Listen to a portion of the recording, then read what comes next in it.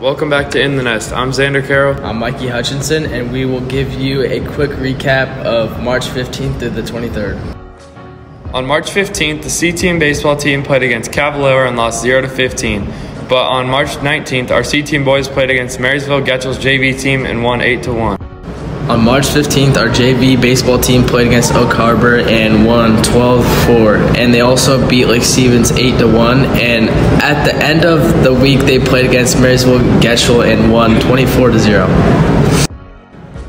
On March 21st, our JV competed at Snohomish Golf Course and had a very good match, even though it was some of the players' first match ever. On March 21st, the boys and girls track team had a home meet against Everett and Marysville-Getchell High School, and Buki Kramer took first in javelin, Dylan Scott took first in shot put, Annabelle Klein won the 800 meter, and Christy Blue took first in shot put.